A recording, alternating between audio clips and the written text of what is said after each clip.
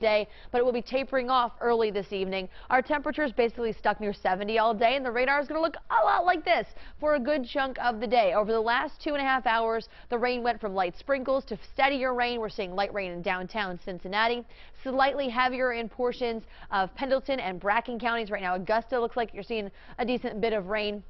We're all going to see a lot because this area of low pressure is sliding across our region. So the rain extends all the way back to St. Louis. That's why we're going to be seeing rain through probably 4 o'clock or so this afternoon. Between 4 and 6 is kind of the projection for when it finally ends. And yes, they've switched the News 5 weather lights, the Radisson and Cincinnati in the back of the image here, to red because obviously we have the rain coming down. 70 degrees right now, and notice the temperature doesn't change much throughout the day. 70 at 8 a.m. with rain showers, still wet. 68 degrees at noon. 3 o'clock, lingering showers, 70.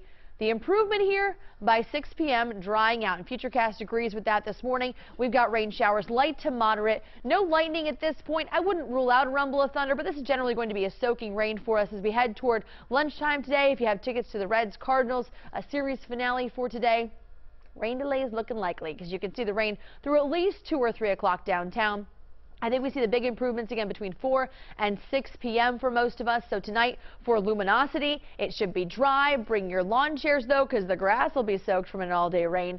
Skies are going to clear out tonight, and we'll look at sunny skies for tomorrow. So things will be improving, just not until probably the evening commute. Today, 74 degrees, rain or storms through late afternoon. Again, that 74 was actually the temperature at midnight. We'll be hovering close to 70 all day. Low 80s, low humidity for the weekend, with rain staying away after today until Sunday night. Kyla? Sounds good, Randy. Good morning, everyone.